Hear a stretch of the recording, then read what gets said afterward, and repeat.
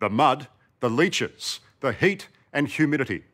In the end, it was all worth it. And how? Just a glimpse of them was magic enough. But to actually hold an orangutan, one of the rarest creatures on Earth, well, that defies description. It was all part of a remarkable rescue mission into the Sumatran jungle, where the orangutans and their cousins, the gibbons, are on the brink of disaster.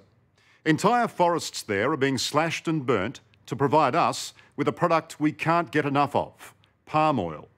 But thanks to a team from the Perth Zoo, at last there's hope. They could yet be saved from extinction.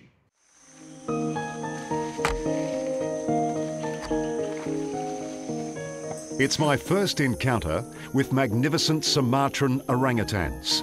And what a welcome. What's going on? What's going on? There, maybe you remind him of his mother. Claire Campbell and Leif Cox from Perth Zoo are here on a special mission to save the world's most endangered apes.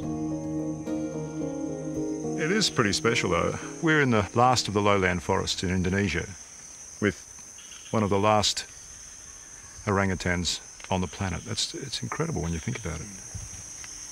It's frightening, really, that's what it is. The orangutan's such a charismatic species. If we can't get people to protect the orangutan and as a result protect the habitat, then, you know, we may as well just wipe everything out.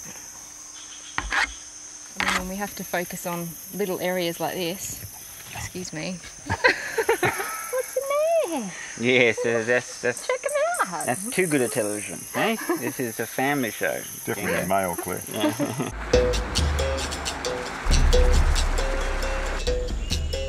We found this last refuge of the orangutan, a remote national park, at the end of a long disused logging road.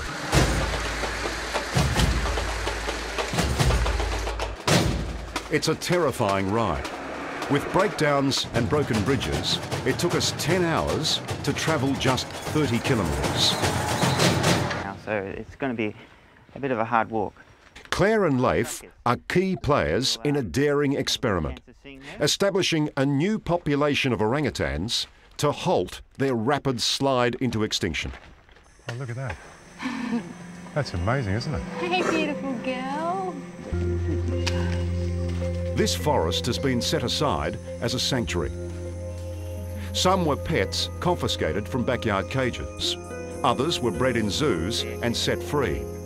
The plan now is that they breed in the wild. By putting the best selection of orangs that we can out into this habitat that's protected, our ultimate goal is that they'll reproduce. So Many babies very quickly. we hope so. Oh, you're so cute. The word orangutan literally means person of the forest, but their forests are vanishing. It's estimated 1,000 of them die each year in a mad scramble to clear land, and there are only 7,000 left. Do you ever stop and think we are going to run out of time? That's always in the back of our minds, but I guess we have to be a little bit more positive about it. Otherwise, we just give up. So to us, there has to be a sense of hope that that's not going to be the case. I guess that's why we just keep trying. You just undid my back. You are cheeky.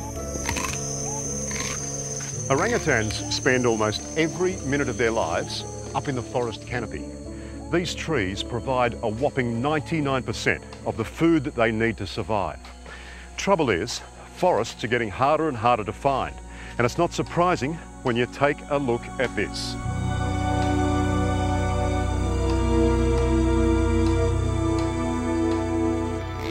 This slash and burn is happening at a record rate right across the country, even in national parks. They've got the chainsaw out in full force today. This sort of destruction must make your stomach turn, does it? Yeah, I mean, we should be standing in the middle of the jungle full of wildlife, and instead we're listening to chainsaws. 20 years ago, Indonesia gave a green light to the palm oil industry to plunder its forests. The nation had 10% of the world's remaining tropical forests. But these sprawling palm plantations are now chewing them up at a phenomenal rate. One estimate says an area the size of a football field is cleared every 2 seconds. These are big, big people, big money, yeah, the richest of the richest in this country. Emmy Haffield investigates the palm oil industry for Greenpeace. Why is your government letting it happen? I don't know how to answer that question. I think it's driven by the profit and the powerful palm oil industry lobby. Yeah? The man heading that palm oil lobby, Mr. Deram Bangun, says the burning of forests happens all over the world. Just like when you have fires last year, where? In Spain, in the United States, sometimes near Sydney, when I was in Sydney.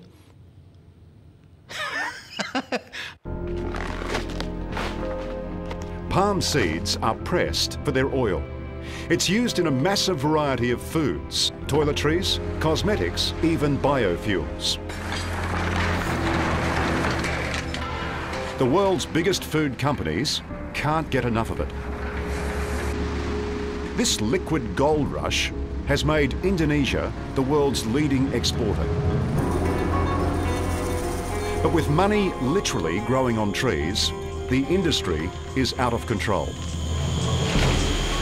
So there are still a lot of palm oil industry people out there doing the wrong thing. Yes. So what are you going to do to stop them? Well, the government should enforce the law. There's law that they will not cut the trees, they will not cut the forest. If you knew a company was doing the wrong thing, would you report them? Yes.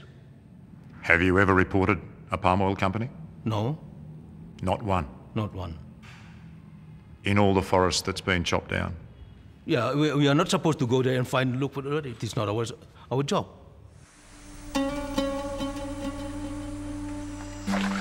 Back in the jungle, Claire and Leif are on the hunt for one ape in particular, an orangutan named Tamara.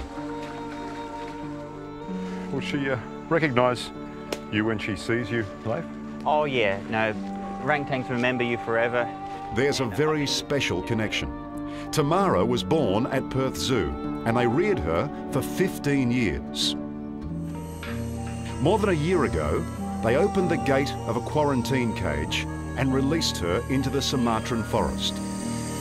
Good girl. The first time in her life, she was unsure that the keepers were actually letting her out rather than spending their time trying to keep her in. You be careful, girl. Since then, Tamara's been roaming free. Where is she? But thanks to the park rangers, we know we're closing in. Hey, pretty girl.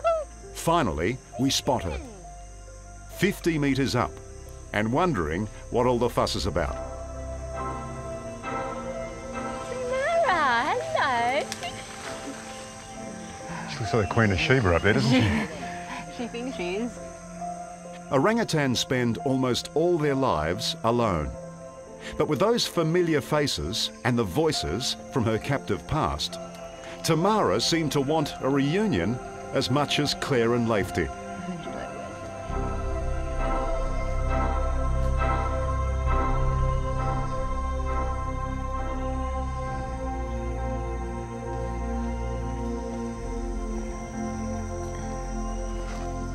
I think she's looking really good.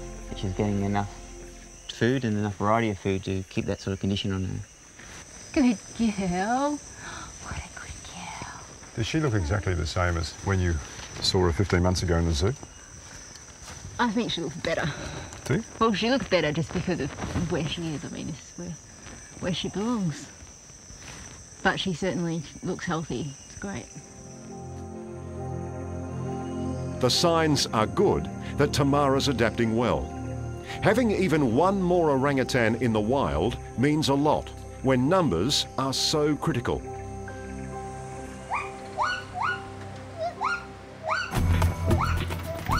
But they're not the only apes being wiped out by the destruction of Indonesia's forests.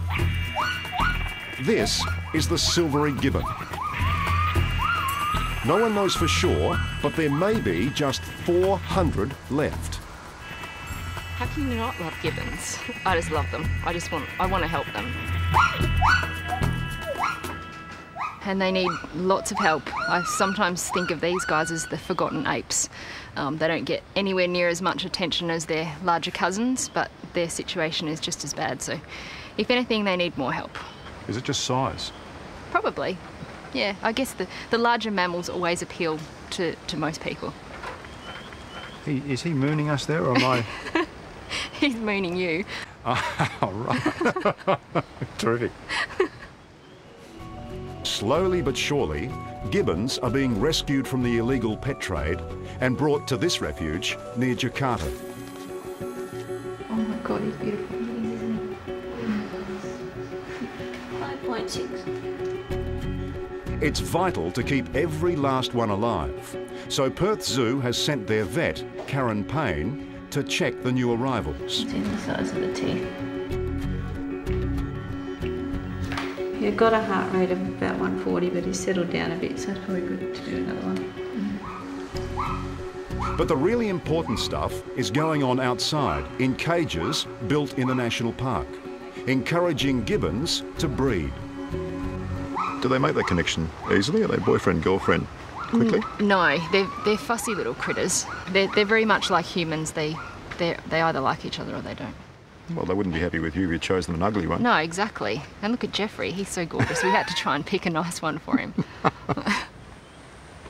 What would you give to see a baby? I'd give anything to see a baby here. That's going to be the ultimate. Or the ultimate would just be to see a pair with a baby back out in the wild. That would be the best. Gibbons are now so rare, it's near impossible to spot them in the wild. In 5 years of coming here, Claire's never seen one, but she agreed to take me on her latest search. After 6 hours in the jungle, we heard a distinctive call.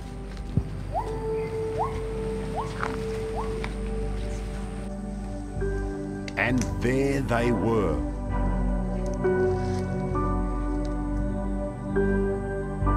Just can't believe how far they drop from one tree to another. There it goes.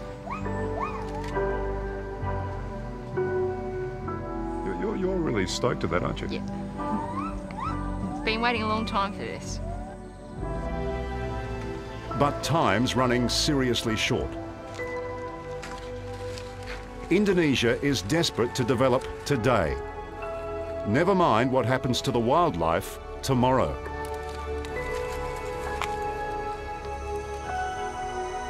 But no one loves these animals more than Claire and Leif. And they're in there for the fight. All the hard work is for these guys, and to actually see some in the wild and know that they're still there, it gives me a reason to keep going and some hope for the future for them.